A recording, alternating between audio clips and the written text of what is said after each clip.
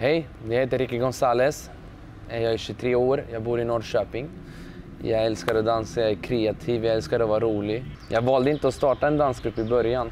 Men sen så såg jag intresset hos väldigt många barn. Jag frågade runt i skolan där jag jobbar om de ville göra en dansvideo med mig. Så när många nappade och så började vi hyra lokal för att träna och vi tränade på och allting. Och så skadade jag mig mitt i allting en vecka innan vi skulle spela in. Så jag gick till dem och frågade liksom, är ni fortfarande på att göra det här? Ja, men vi kör. Så vi gick till skolan en söndag. Vi öppnade allting, vi spelade in en dans och det var då vi gjorde pam-pam. Och helt plötsligt så gjorde vi en till på det eftersom barnen var så grymma så vi spelade in 2 danser och 2 låtar samma dag. Vi kom ut med det en till. Och helt plötsligt så bara tänkte vi så här, men jag skickar ut en anmälan på skolan ifall någon vill göra en till låt. Så vi skickade ut en inbjudan över hela skolan, 23 stycken nappa. Vi vill göra en dans. Så ja, men då kör vi då. Jag gjorde en logga med en vän. Vi skrev ner en massa autografer, fick in det i en logga. Då så åkte jag till Jakobs ramreklam, bad dem trycka svarta tröjor med den här loggan. Satte dem på tröjorna och helt plötsligt så gjorde vi den dansen. Nästa dans ville ytterligare flera och det var fler. Varje söndag när vi har träning så kommer massa barn.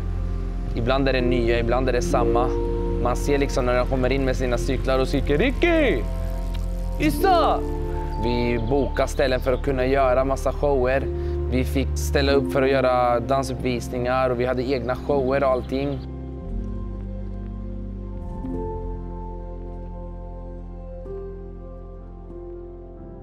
Nej, jag har alltid känt sen jag drog mitt korsband efter min skada så har jag känt ett tag att det är inte bra. Så jag fick samtal från sjukhuset. Vi gjorde en 1-årskontroll. Vi röntgade mig.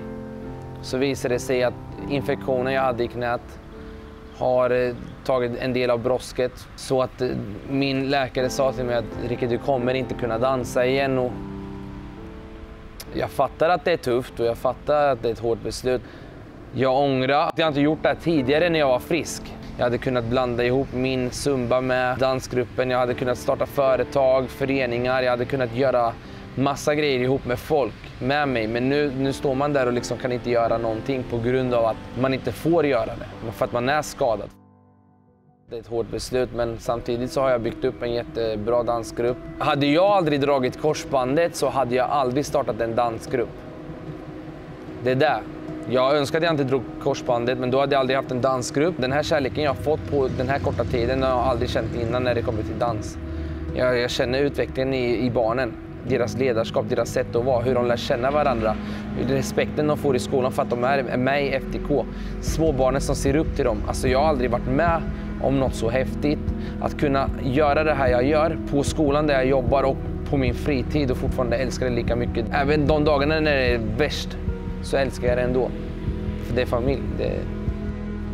Man känner den här glädjen. Det är ingen dansgrupp där, det är en familj. Alltså man har startat något helt annorlunda än vad man gjorde innan.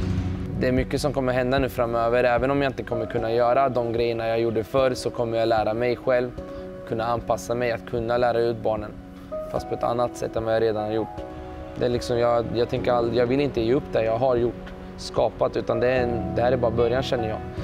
Även om det ser ut som det gör med knät, skiter jag i.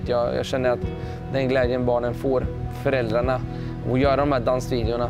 Och göra alla de här grejerna på stan. Alltså folk ser oss, folk ser upp till oss. Det är den glädjen jag vill få fram.